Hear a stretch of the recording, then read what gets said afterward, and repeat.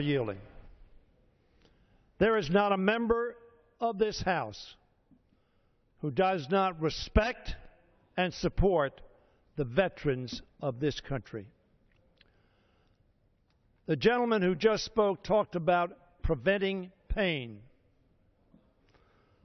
What we want to do is prevent pain not only to veterans, but to children, to families, to teachers, to medical professionals, to farmers, to all those who every day rely on the federal government to be in operations.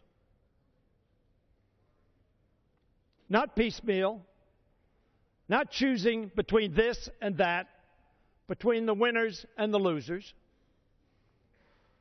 Why are we at this place? Why is the Gentlelady, the ranking member of this committee, said that we are at a place where we're presenting a bill that cuts $6 billion from the bill you talked about, that I voted for, and you voted for? Mr. Speaker, I speak, of course, of the ranking member, of the chairman.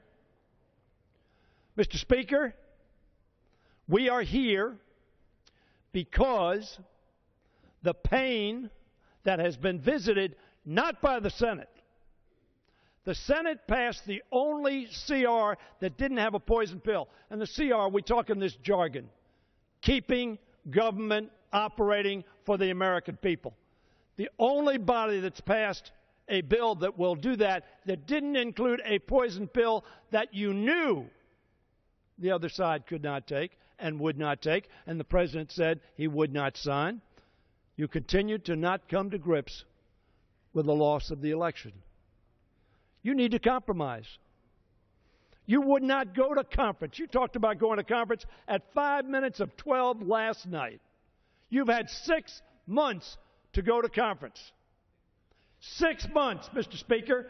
The Republicans have had the opportunity of going to conference. Mr. Van Hollen, I'm sure we'll talk about that. 6 months. 30 additional seconds. I yield the gentleman 30 additional seconds. 6 months. Gentleman is recognized for 30 seconds. And no action. That's why we have this gridlock, because you have refused to go, as you talk about the regular order, to work out an agreement between the Senate and the House. So we find ourselves when we need. And so we have tried to provide for 6 weeks between now and the 15th of November to try to work together to get to compromise and pass appropriation bills. Not in this piecemeal. I don't know that I've seen an appropriation bill on suspension before. Mr. Speaker, this is the wrong process. It's the wrong time.